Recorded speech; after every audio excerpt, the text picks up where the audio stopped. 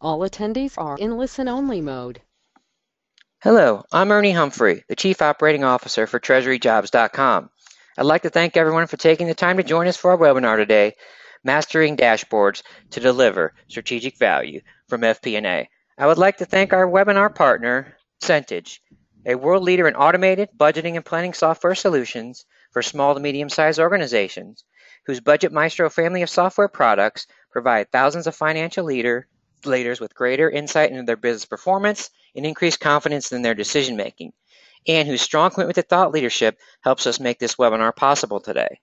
Dashboards have become a powerful tool for FP&A professionals to share insight and gain respect. When designed correctly, they deliver a clear message on what's working and what's not, and the actions to take to fix issues. Technology now enables us to create dashboards in minutes, allowing us to share information in ways we never could have before. You must leverage this technology. The big question has moved from how do we create dashboards to how do we harness this powerful tool to drive business behavior. Before I delve into the content, I'm going to offer a few quick words about TreasuryJobs.com, cover a few housekeeping items, review our learning objectives for the webinar, and then I'm going to hand the floor over to our featured speaker, James Myers. So a few words about TreasuryJobs.com. TreasuryJobs.com, we connect Treasury talent with the right opportunities, and we endeavor to be a trusted career resource for Treasury professionals. We serve some of the largest companies in the world, over 300 of the Fortune 1000. In terms of job listings, we only post Treasury jobs. We are continuing to expand our value proposition. We offer Treasury certification resources, complimentary webinars like the one today, and our Treasury career blog, which offers actionable advice to fuel Treasury career success. Few housekeeping items. The slides are currently available under the handouts area in your GoToWebinar control panel. We'll also be sending you links via email to the presentation and also the webinar recording over the next 24 hours. Important point for you on the call looking for CTP credit. For CTP credit, you have to answer all the polling questions and remain on the duration for the webinar. And you have to send me an email and let me know you want a CTP certificate. Any questions on CTP credit, please send me an email to Ernie@TreasuryJobs.com. Again, any CTP questions, Ernie@TreasuryJobs.com. We'd like to hear from you, so please ask questions at any time in the questions area of your GoToWebinar control panel. We'll do our best to get to your questions at the Q&A session at the tail end of our presentation. If we don't get to your questions during the webinar, we will follow up with you after the webinar to get your questions addressed. Finally, we appreciate your consideration in taking a short survey at the end of our webinar today, as we always strive to improve the ROI we offer our event attendees for their valuable time. Let's take a quick look at our learning objectives as they offer the components of our value proposition to you in spending your valuable time with us today. The learning objectives today are to offer you an understanding of data and how you can harness it, to understand the data maturity model and how to leverage that to accelerate your data transformation, to offer you specific recommendations on improving the quality of your dashboards, and give you some insights into the future of data analytics. Now, it is my distinct pleasure to welcome our featured speaker to the webinar, James Myers. James is the founder and CEO of FP&A Strategy Consulting, a company focused on accelerating finance transformation. He is passionate about FP&A and has presented at various finance summits. He's a qualified chartered accountant, and he's held various finance and operation leadership roles in multinationals such as Dell, Nokia, and as clients such as Hewlett-Packard Enterprise. James, the floor is now yours. Please take it away. Thank you, James. Thanks, Ernie, and thanks for that introduction. It's great to be working with you again. As you said, dashboards are a very powerful tool. They really help a business, help them drive behaviors into the organization. But what's really happening out in the marketplace at the moment? What we're seeing is that the role of the CFO is changing. It's moving away from the traditional compliance such as SOX, tax, close procedures, gap compliance, and even some of the more optimizations such as lowering costs. And it's moving to areas such as customer facing, where we're looking at growth, strategic, understanding the market, suggesting new opportunities and predicting the market change, and being disruptive, focusing on what's next, not what has been. And this was really summed up in the following blog by, oops, something's happened here. Just go back a few. by Gary Smith. Gary is a LinkedIn top 10 business leader in the UK, and he pretty much stated that the role as moving away from these traditional roles to a more strategic advisor and active business partner. And then he went on to say that the real problem is that they have a lack of time. Given all these new responsibilities and new roles, they don't have enough time to invest in activities that really break the mold, do things differently. So what we're seeing is that a lot of the time businesses are, CFOs are really struggling with the weight of it, and FP&A is the team that really needs to step up and help fill that gap. And I see that dashboards are one of the components of that. So I've been following these trends for some time now, and I still think that there's a big gap between what FP&A should be providing and what they're actually providing. There's many reasons for this, but one of the reasons I started FP&A strategy consulting about 4 years ago was to help companies accelerate their transformation and look, providing resource expertise and coaching. What we're really trying to do is we're trying to find opportunities to improve the time that CFOs have and really kind of help drive automation and systems. We kind of see that FP&A has three main drivers. The first driver, so here are some of the CFO statistics. So CFOs are overstretched. Over 33% of senior finance professionals say their organization relies on gut feel rather than hard data. Now, this is quite a shocking statistic. This was taken from a survey done in 2016, especially as we're moving towards this information age where everybody has access to data. But, the problem with data is that it is all over the place and it's very difficult to get hold of. Some of the other statistics coming out of this survey, 51% don't spend enough time with their business partners. 33% of CFOs are struggling to make the best use of technology available to them. We are seeing, as this information age is upon us, that there's a lot of new technologies that are out there and a lot of opportunities to take advantage of them. But often there's just too much technology, and it's really about solving real business problems. Some of the other statistics coming out of this is 66% admit they have too little time to spend on innovation and process improvement, and the last one is that 66% believe that they have an inability to master the variety and volume of new business data, which is becoming a serious threat. So, all of these challenges are challenges that are felt by the CFO, and these are things that FP&A can really step up and take an active role in focusing on and streamlining and being a business partner as well. So at FP&A, we believe that the value to the CFO and the rest of the organization is really made up of three key drivers. We see the first one as an active partnership. And when we think of active partnership, it's really about working with the organization, working with the business partners, etc., understanding their needs, being empathetic and trying to understand what their challenges are, as well as working with them and providing solutions. The next one is proactive resolution. Now, often when we look at FP&A and we look at the amount of data that often we have in a financial organization, we often, provide the organization with reams and reams of data.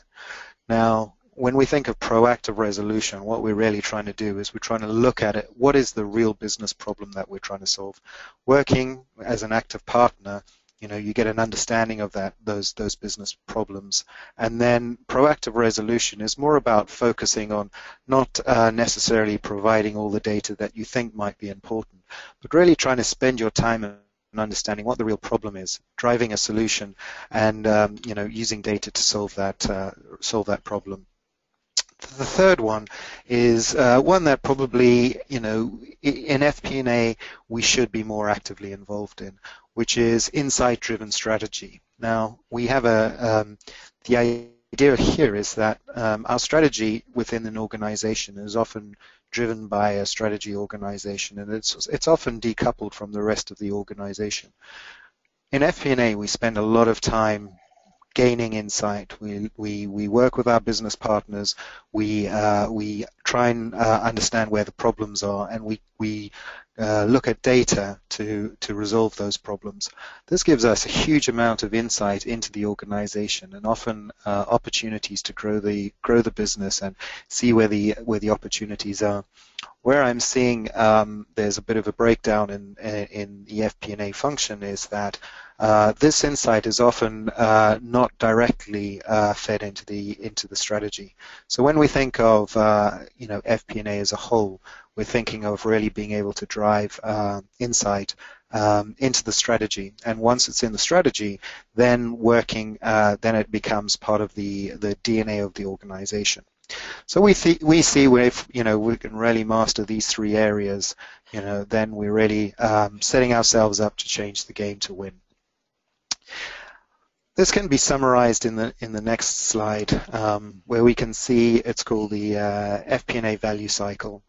FP&A are the go-between between three main areas. We talked a bit about the strategy, we talk about the business, and we talk about data. So strategy is, when we think about strategy, often, we think about the big vision of an organization. Often when we look at strategy, we have to be a bit more granular about what is the strategy of our company. The irony is often that it's easier to describe the strategy of your partners than the strategy of your own company. But strategy is broken down into three main areas. It's broken down into the challenges that the organization is going to trying to overcome. It's then the second part of it is the guardrails that the organization sets itself to overcome those challenges. And the third one is the actions that it's going to take to overcome the challenges within the confines of the guardrails. And it's really the third piece that is the most important part for FP&A, because that's the piece where the actions coming out of an organization strategy, and it may be the organization strategy, it might be your business group strategy, these are kind of all filtered down. But it's really for FP&A getting a detailed understanding of what are those actions that we want to take and be able to kind of drive that strategy into the organization, because we're a key player in driving the strategy. And when we get onto dashboards, we'll actually talk about how we look at strategy to drive the insights that we generate in our dashboards. The second one is business. Now, when we think of business, we think about an organization's interface with the outside world, and it's typically your sales team, it could be your marketing team, and so any interface with which is executing on your business model. And then the third piece is kind of the data. Now, when we think of data, often in FP&A we think of financial data, but there's a lot of other data out there. I mean, there's the operational data, which is also key to finance. And then, we can go down into a lot more detail into the marketing data, but data can also be external to the company. We can think of market data and things like that. So what we're trying to do is we're trying to create a cycle between these three elements, and the cycle goes typically in one direction. We start off with strategy, and we have the strategic support. And strategic support, we're really thinking about how do we take that strategy and build it into a business plan. Typically, this ends up being our business forecast or our budgets that then get layered into our business. So we act as business partners. This is where our active partnership comes into play. So taking the business strategy and converting that into a plan that then becomes part of the business. The business then gets their targets and their budgets and things like that, and they have a lot of business questions to ask.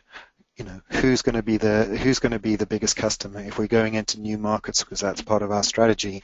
It'll be who are in those markets and who's buying in those markets, what opportunity do we have, and things like that. And this is where this active partnership really comes into play, because it's really understanding what are the problems that the business are facing, and really being able to get a deeper insight into how we can solve those problems.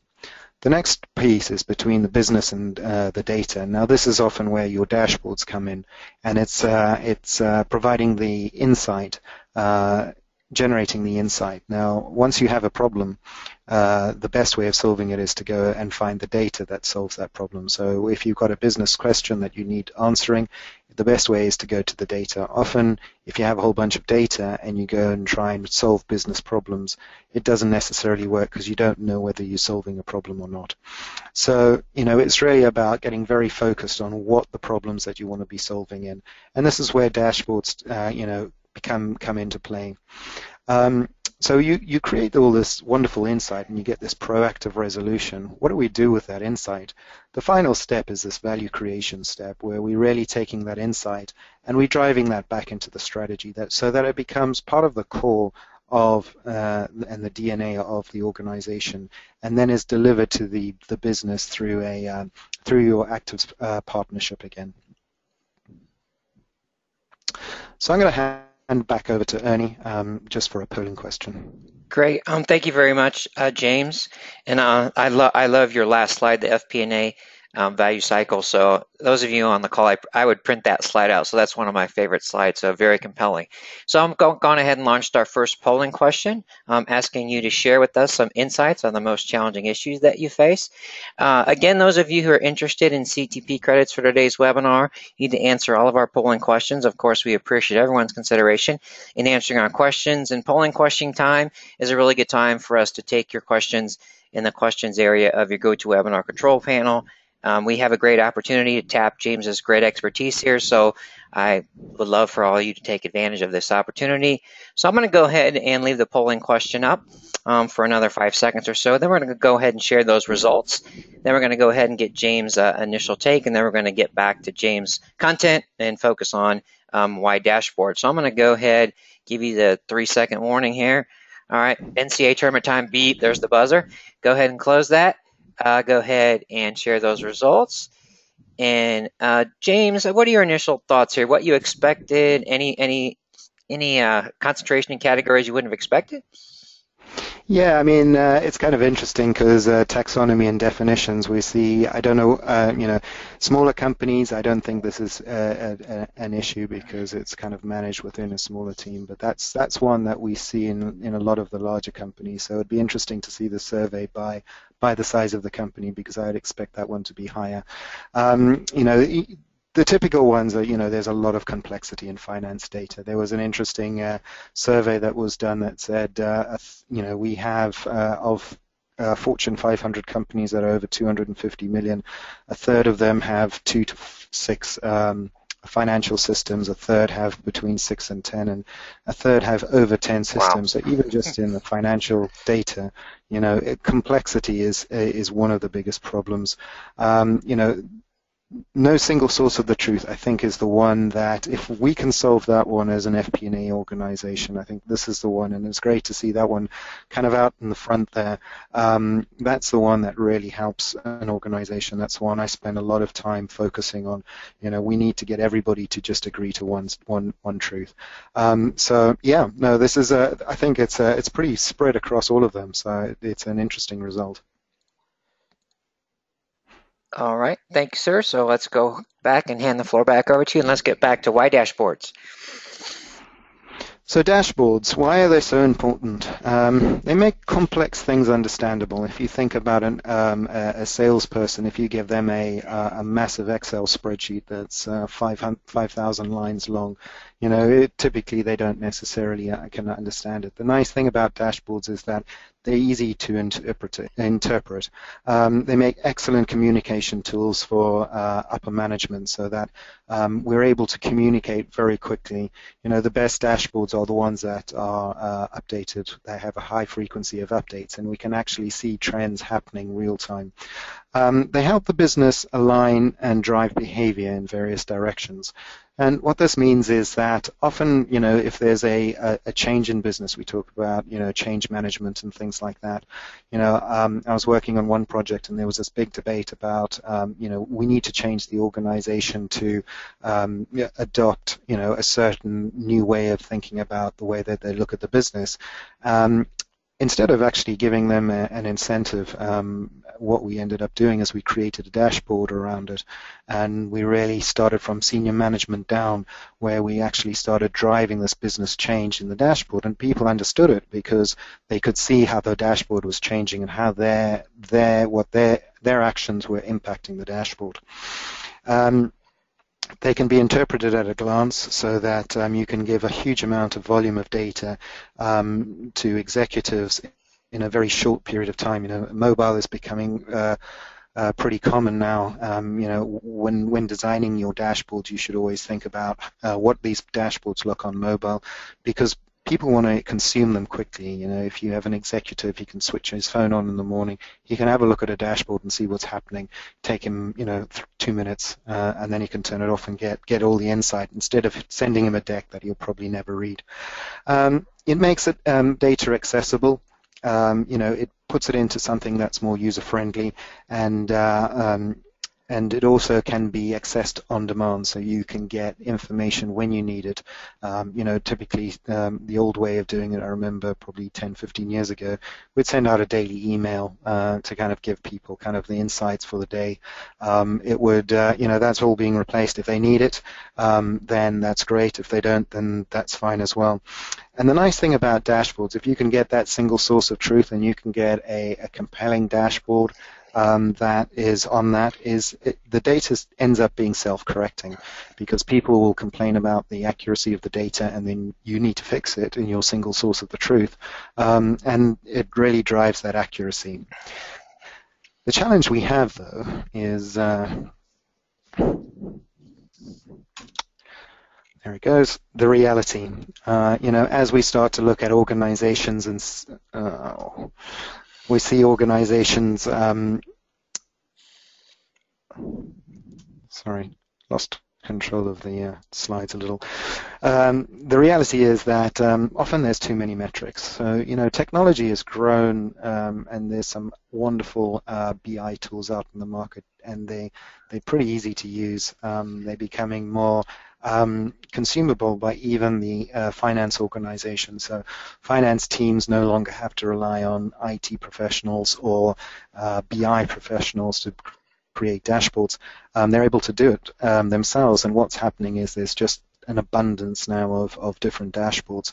So there's often too many dashboards, and it's difficult to decide what's important and what's not.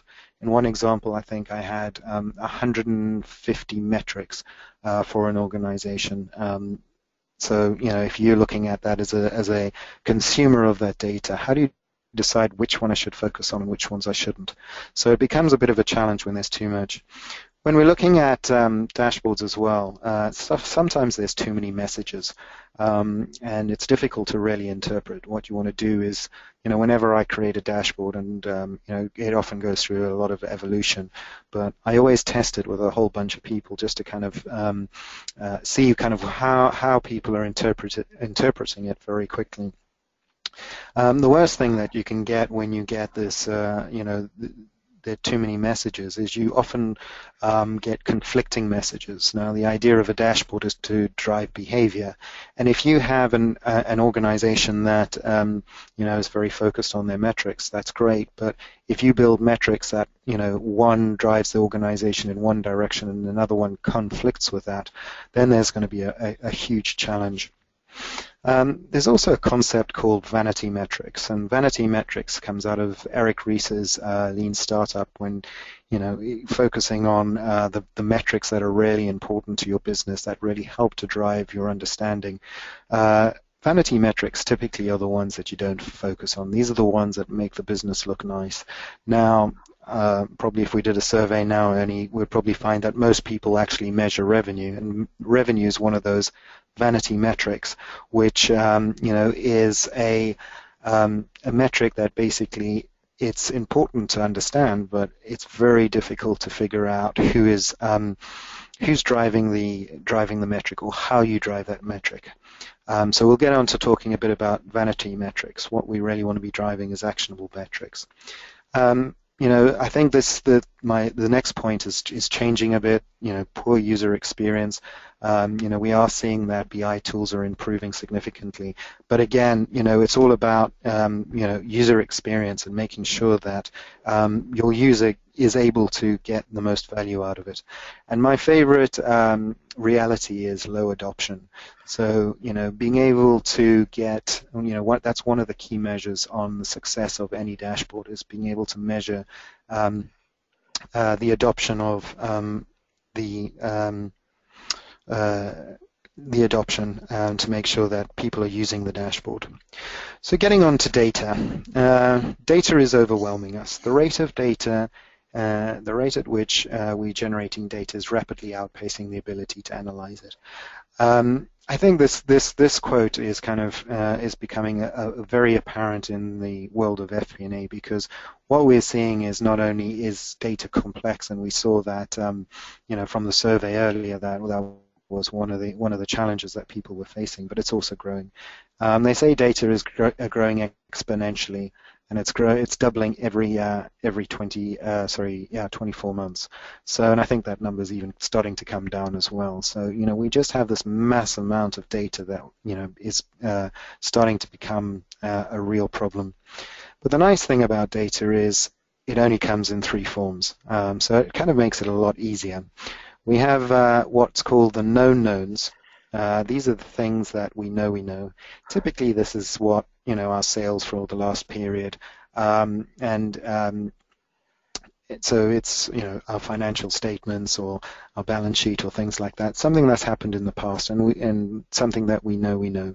There's the known unknowns. These are the questions we have. These are the typical analytical questions, like who's going to be the most profitable customer, or even who's going to do the most revenue, or if we're growing in a new a business or a new area or industry, it's kind of who are the customers with the most potential or opportunity. So this is kind of where the insight comes. And then the third one is called the unknown unknowns, and these we call the golden nuggets, where it's those outliers that you weren't even looking for, and trying to get an understanding of your known unknowns. You suddenly come across something that you weren't even expecting, and these are the ones that we can really get the most value out of. Now, typically, what you want to do is you want to be focusing as an FP&A organization your energy on the known unknowns. This is where we're solving all these questions that people are asking that we know about. But it's very important to keep your eye out for the unknown unknowns. We don't want to be spending too much time on the known knowns, because these are things that we already know. And this is where dashboards come into play a lot. It's really, being able to build out dashboards that really answer a lot of those questions of the known knowns for the organization, as well as starting to express some of the known unknowns as well. So that's kind of where dashboards fit. And the value you can see at the bottom is increases as you go from left to right.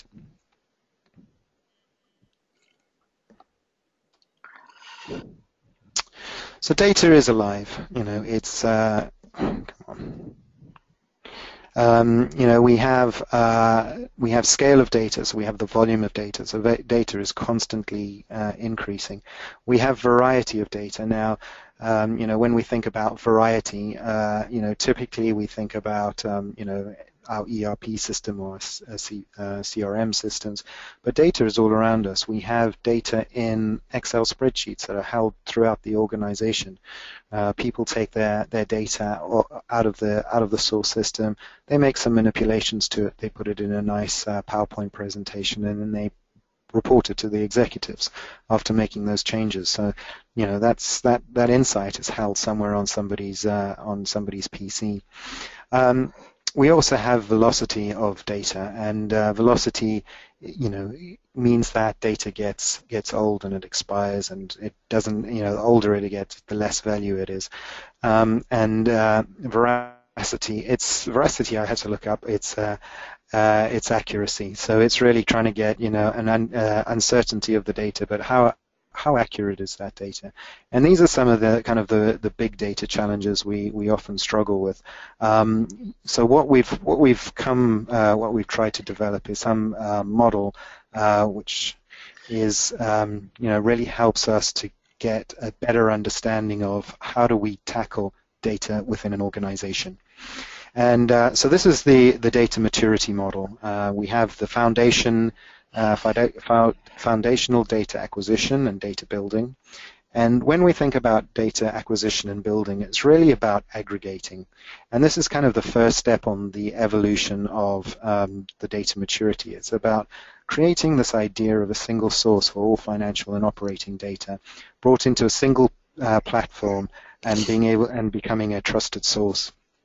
The next one is master data implemented. And here we think about accuracy. The challenge that we often have in this part is trying to get alignment throughout the organization. Now, it was very interesting on the survey that we just had that a low percentage said that the taxonomy and definitions were that weren't that important to them. I think this is the foundation, and often what we're seeing in large organizations is that a single set of data on multiple different systems, financial systems, often results in different taxonomy, different hierarchies, and it takes quite a lot of effort for everybody to agree on what the same taxonomy is. The other part of this piece is also, let's move away from these offline manipulations, the ones that are happening in the Excels throughout the organization, and let's try and bring these online. And this is a big undertaking to get your organization to kind of move away from let's manipulate it offline to do it online. Now, when we think about the data maturity model, it's not something that you kind of start from the first step and then you kind of run through each step in its entirety.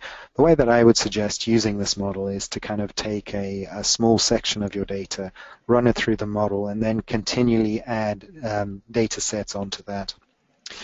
The next step, we talk about the BI tools and dashboards. We're looking at access. We spoke a bit about access earlier, but really being able to create a user-friendly BI tools and really allowing secured access to giving people the data that they're entitled to and able to, allowed to use. The next one is adoption that drives behavior. And we'll talk about making data actionable, and we'll get into how do we make data actionable. But it's not, if we just think about just the different steps of data, we don't want to just be doing the known knowns. We don't want to just be giving people the data that they know. We want to be giving data and challenging people and getting them to take actions on some of the known unknowns to really help them drive their business forward. And then the last one is the changing the game, and it's really about making people accountable for their data, but it's also taking that data and really helping drive the organization forward and driving those behaviors. So this is kind of this is a model that we're looking at and implementing into clients at the moment by actually centralizing that data, making it available, and then driving action and accountability through that data.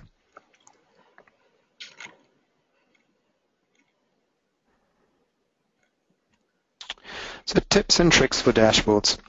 So once we've got all our data sorted out, I think one of the biggest challenges that we have is really being able to make dashboards more effective. And I think simplifying is one of the key things that we need to do. Design thinking, we'll get into a bit about that. Taking actions, we've started talking about a little bit about actions, and then telling a story. I think, as we're seeing the evolution of technology within dashboarding and creating dashboards, I think one of the areas that is becoming more apparent is that the organization around this needs to change. What we're looking at is actually driving a dedicated organization that not only looks at master data management and the consolidation of data, but also the BI, and then kind of the insights as well as kind of the data science as we start to get into a bit more of the maturity of the models. But and within that falls the dashboard organization. Having one organization within your company that's focused on, not necessarily just BI, but focused on, what do these dashboards mean? Building out the principles of the dashboards throughout the organization, I think, is also a key within your organization. But let's get on to, I think we've got a polling question now, so I'll hand back to Ernie. All right. Thank you very much, James. I'll go ahead and launch our second polling question, kind of helping frame the content a little bit. So asking you to share with us the most common reasons you've seen dashboards fail at your company. Again, we'd be happy to take your questions in the questions area of our GoToWebinar control panel. And another reminder, those of you interested in CTP credits for today's webinar, you'll have to answer all of our polling questions. So again, I'll go ahead and leave the question up for another 10 seconds or so. Then we'll go ahead and take a quick look at the survey results, and then we'll get back to kind of the fine point and the actionable items, which are the great tips and tricks for dashboards that James is going to share with us. So I'm going to go ahead and close the polling question here in a couple seconds. Okay, and close the polling question and go ahead and share those results. And James, what's your initial take here? Yeah, I think the one coming out at the top there is too much information, too many messages. I think this is a this is a very common issue among many companies. I think there's been a lot of initiatives in recent times where people have gone, we need a dashboard. We need a dashboard to, so everybody's gone off and built a whole bunch of dashboards, and it can get very confusing because the messages can get lost. Too many people are involved, and that's why I keep on coming back to this idea. It's still a relatively new idea of having an organization, and it's actually the one that we're looking at doing is an organization within the FP&A organization.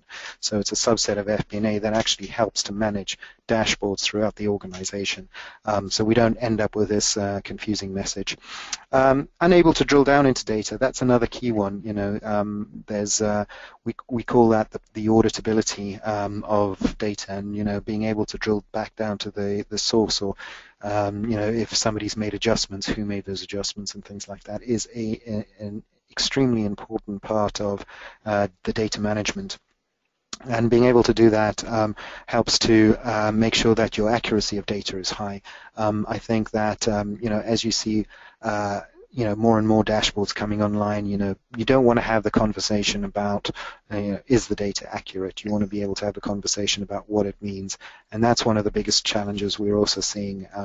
If you can drill down into that information, get back to the source, or even get like a deeper understanding of it, then that's great. Thanks, Ernie. So the first step really is about simplifying. The ability to simplify means eliminating the unnecessary, so that the necessary may speak. And I think this is a great quote, but it really applies a lot to dashboards. Often, what you'll see in dashboards is people try and get everything into the dashboard. Often what you have to do is you really have to step back and say, what am I trying to do? What problem am I trying to solve? And really kind of look at the dashboard in that light, so that you're able to take that information and really help to change the organization. So to simplify, I think a couple of tips that I have here is the first one is to focus on key metrics. Typically, an organization should have about 3 to 4 key metrics. Now, it doesn't mean that you need to stop doing all the metrics that you have, but these are the ones that really are sitting at the top and helping to drive the organization. Now, the other thing is that these key metrics don't need to be static. So, for example, if you are driving in a certain direction and you found that you've achieved your goal, you may decide that you want to move this metric down into a lower category, but really focusing on kind of how do you choose those 4 key metrics, and we'll go into that in a bit more detail. Reducing the noise. What we often see is that there's a lot of noise in a metric. What you want to try and do is reduce the amount of what they call the ink ratio, where the less ink that you use, the more you'll be able to gain from that that information, and aligning to the strategy.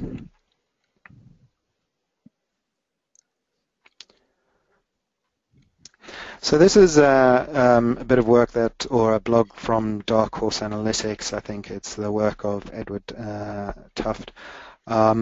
Basically, we talk about the ink ratio, and you can see on the left-hand side here is kind of a metric which kind of highlights different foods, and then you have on the right there you have kind of the low ink ratio. So on the left you've got a lot of ink, you've got a background, you've got lines, you've got things on the side, you've got headings and all sorts of things, whereas on the right it really tries to kind of reduce down the ink so that you're not you're not focused on all of these colors and it's not overwhelming. But also the other thing is that when you're looking at something like a metric like this, you're able to call out what's important. Now in this case, for whatever reason, bacon was the most important thing to call out, highlighted in a different color. So you can see how, and feel free to kind of read more about that under that web link at the bottom there, but it really is about getting away from putting too much ink into your metrics and trying to kind of make them very clean and easy to read.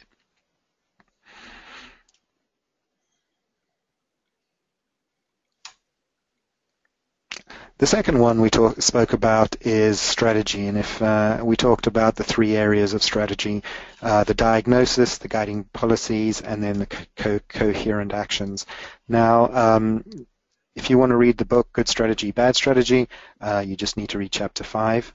It's a great insight into kind of some of the good strategies. The book actually kind of sets out this concept of the three areas and then goes into where examples of what is some good strategies and some bad strategies.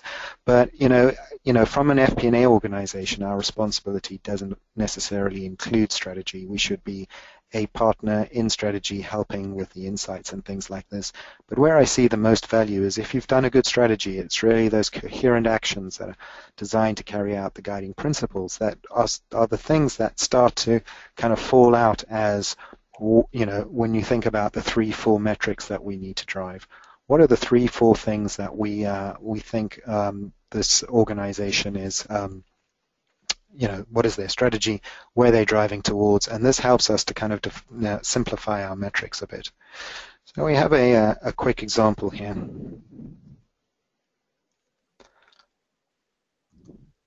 So this, so don't worry about too much about the strategy itself. It's we're not going to debate whether it's a good or a bad one, but the business strategy is to become the leader by units in market share in the main product lines in an organic market, which will position us for long-term growth while continuing strong relationships with our partners. So effectively what they wanted to do is they wanted to get underlying growth, but not really upset their current partners. So they were in retail as well as online. They didn't want to upset their retail by being very aggressive in their online. So that was kind of their overall strategy. One of the areas, so you can see then they had brand, they had pricing. We're going to just focus on customer experience. The key objective there was maintain a high level of customer awareness and react quickly to change. We then, decided to put in some success factors. Now, these are all slightly hypothetical. The work I did on this, I've changed, but market share growth of 1% per quarter, and then the key drivers focus retail reps on targeted stores. So once you've kind of got your strategy up at the top there, and you've broken it down into your key actions, which are kind of focusing on your brand, focusing on pricing, focusing on customer experience, within the confines of maintaining a strong relationship with your business partners, you can see how now the actions start to come out of, We want to maintain the action of the key driver, which is focus on the retail reps to target on targeted stores to maximize the opportunity. You can see how this is then distilled down into a metric. So this is kind of going to the next slide, the metric that we decided to build for them.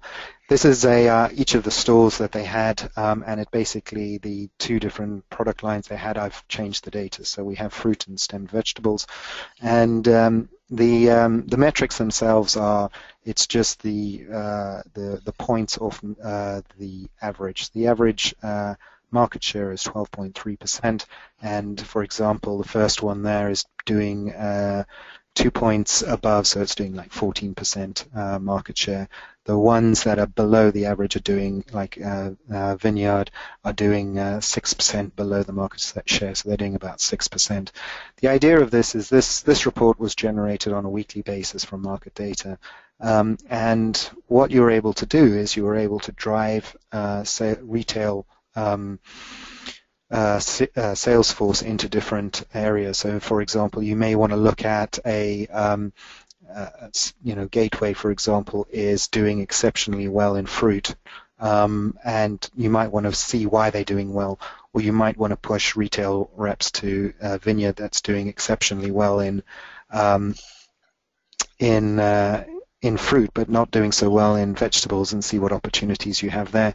You can run a program for a couple of weeks and actually watch these graphs change over time. So it was an effective way, and it was also very actionable because what they had is they had actions to drive those behaviors, and that impacted the graphs. The other thing when we think about dashboards is design thinking. So design thinking has been around for a long time in software. I think it came in the 80s.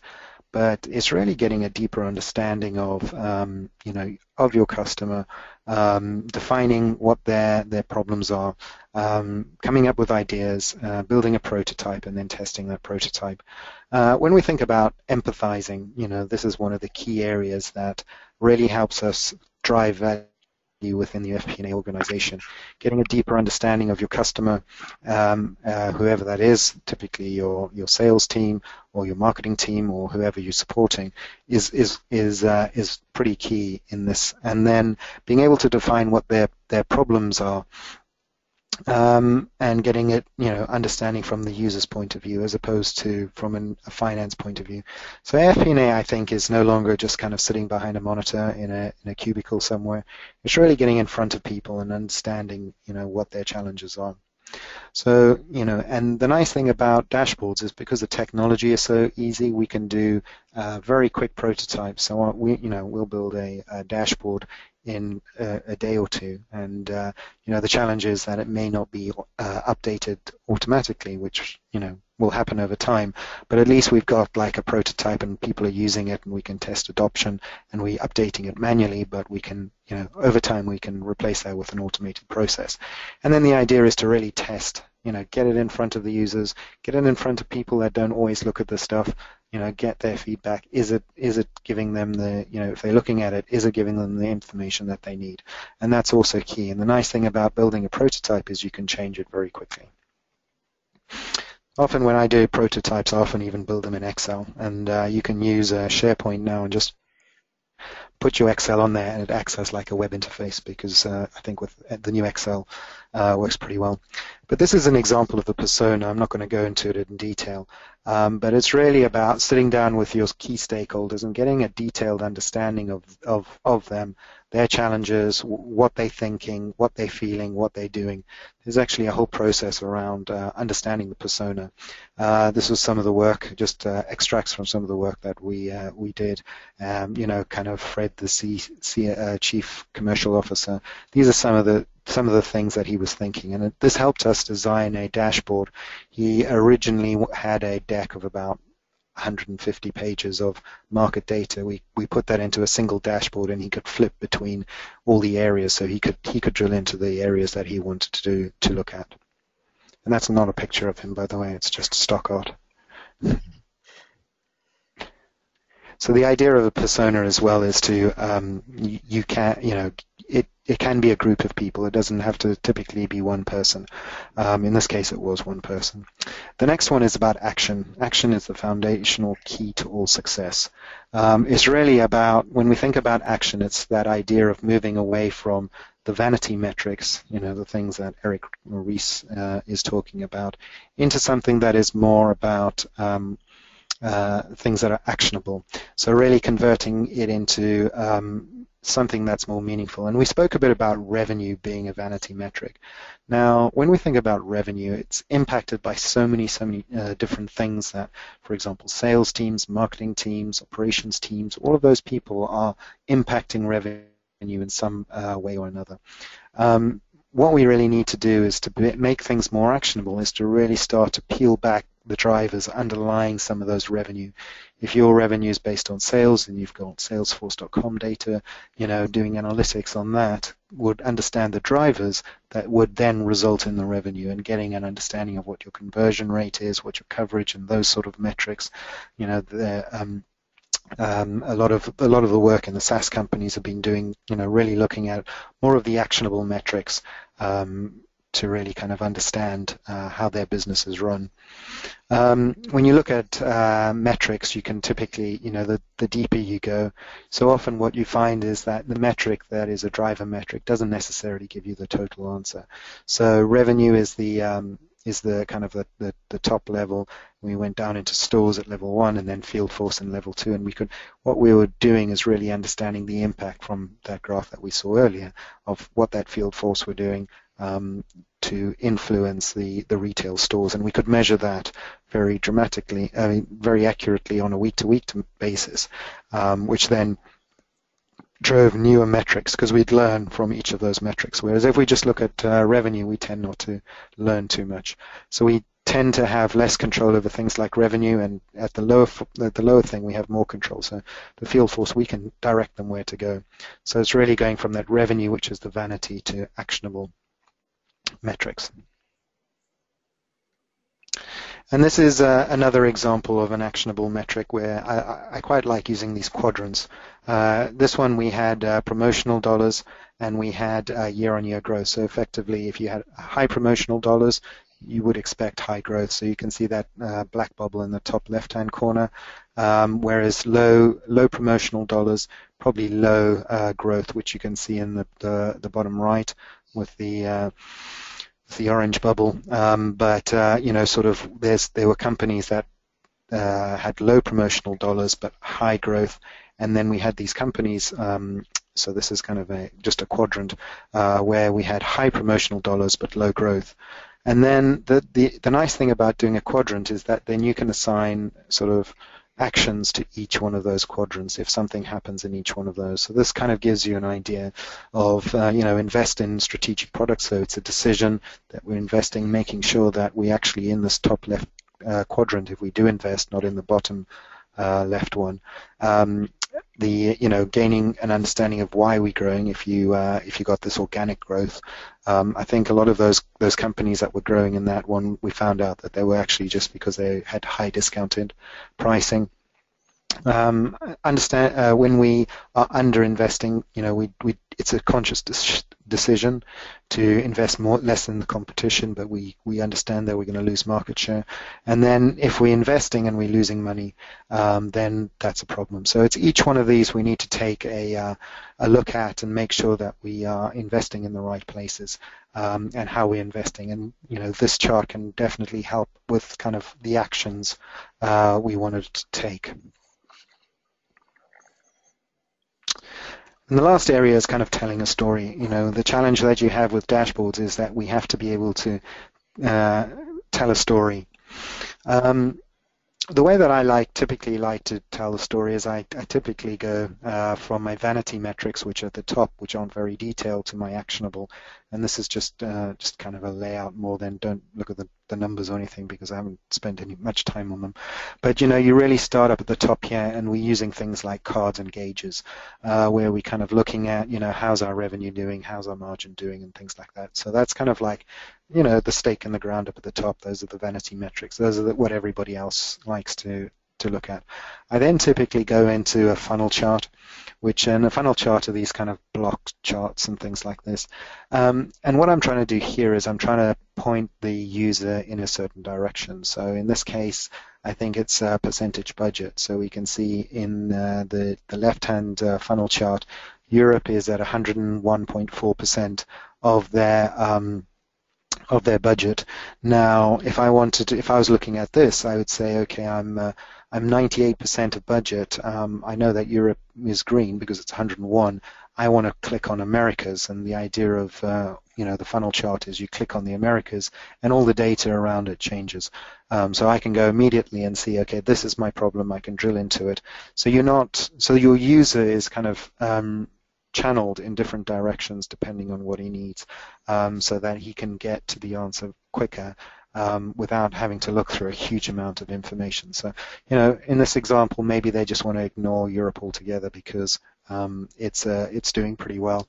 Maybe they think they could do it better, then they could jump into it. When we think of the next section down, this has got my charts in it. You can use bar charts. You can use, I quite like those quadrants with the bubbles in them. I find those quite effective. But this is where you really want to put your more detailed, actionable metrics, the ones that are really driver-based. Now, when you think of drivers, you always think that you need to get that metric down to a single person. If you can identify the person that's responsible for that metric, that's an effective driver metric, so that you're able to then say, okay, to that person, this is your metric. You need to make sure that it looks like X, Y, or Z, and they go and drive that. And then typically what I do at the bottom is I include a whole bunch of tables. I found that if you take the tables away, people start to get a bit worried because they can't look at the detail. I tend to put it at the bottom because I don't necessarily think it's that relevant, but I like to have like that whole structure where we're going from the high level down to the detail, and you're able to select and drill down in each of those graphs as you start to go down the dashboard.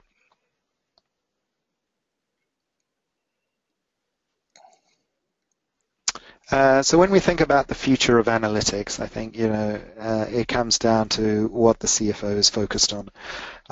It's really about driving growth. It's about looking at where the opportunities are, predicting change, and focusing on what's next. And the analytics that we use today, the big data and all of that, I think is great, and it's going to evolve significantly. But if you think about, you need data to get to the end point, we're going to be challenged in FP&A, figuring out what's next. And that's kind of like where the big challenges are going to be, because there is no historical data. And that's where we have this concept that also coming out of Eric Ries's work is, about innovation accounting, where we're looking at new ideas and building a hypothesis around it and then testing it, putting data in there, testing out a solution, and things like that. So often what we find as well, and this is some of the work done by Nassim Taleb, is it's easier to measure something going forward. So if we have the ice cube, as you can see in the background, it's easier to measure how that ice cube is melting over time if we at the start than if we were to have a melted ice cube and try and figure out what the ice cube is. So I think there's a lot of innovation happening in data analytics. But I think I've run out of time, so I'm going to stop there, and I think I just wanted to say thank you. I've got one slide here. Just if you're interested, connect on my LinkedIn. More than happy to accept anybody with a finance title, and the couple of blogs on there, and so more than happy to carry on the conversation. Great. Thank you very much, James, for that fantastic, compelling content. Love the specific examples that you had shown. In order to be mindful of our time, we just have time for a few questions. Again, if we don't get to your questions, we'll have James or I reach out to you afterwards. A few quick hitters. James, so metrics are part of it. How do people go about measuring the impact of the metrics? What's the value of the metrics? How do they make that link there? Yeah, so I mean, this is an area that I'm exploring a lot. I was working with a company recently, and they actually assign value from their sales team their sales team commit to say that this metric drove X amount of incremental revenue, and that then gets assigned to the team, the finance team, associated with that. So, there's a lot of different ways of going about it, but one of the key things that I always like to ensure sorry, is that we have the adoption. Adoption is key for the success of any metric. If nobody's using your dashboard, then there's no value to it. And the way that you measure that value is making sure that people are using it. So whenever you set up a dashboard and you're bringing people on board and you're training them, make sure that they're aware, and you continually measure who's using it, why they're using it, and also just have those conversations. Why aren't you using it? Or even to the people that are using it, what value are you getting from those dashboards? So I think this is an area that we're still exploring and looking at lots of from different angles. But I think making sure that you have people using your dashboard is probably a good starting point. Great. One final question, just to put a real fine point on your content. Can you share with us the top 3 common mistakes that you see people making in regards to dashboards, so we can get these folks to remove some of the inherent barriers they might face? Yeah, I think, again, the common mistake is let's just give people every metric known unto man. That one I see a lot, and it's really about let's just choose the ones that are really going to make an impact. Let's really get focused on those 3 or 4. What I've seen historically is the user experience of the tool. Test the user experience again and again and again. Make it easy for the person to get to their metrics. Make it easy for them to get to their information. Because what you don't want to do is you don't want to be the bottleneck in between Insight and your customers. You want to be able to make it a self-serve solution. And let me think about a third one. I think it's just the it's too many and being a bit overwhelmed by all the dashboards. My recommendation there is to have like a center of excellence or a kind of a hub of people that are able to manage dashboards and be able to build out a standard format, standard usability, and also kind of make sure that there's value being gained from those. And if you don't have the adoption, then turn the dashboard off. Fantastic. So thank you very much, James. Again, I need to thank you for your great content and your insights. Sincerely appreciate your thought leadership. Always a pleasure. I'd also like to thank our sponsor, Sentage. Again, we appreciate and share their commitment to thought leadership, which is also evident in the great content and resources they offer, which you can experience by visiting the Sentage website. Again, please note that we're going to launch a survey right after I close the webinar. We sincerely appreciate your feedback, as we always want to get better. And also, you have the opportunity to connect with James. So have a connection request with James. Fantastic resource. And also, finally, a big thank you to the audience. Thank you very much for your valuable time, and make the rest of your day great, everyone. A pleasure.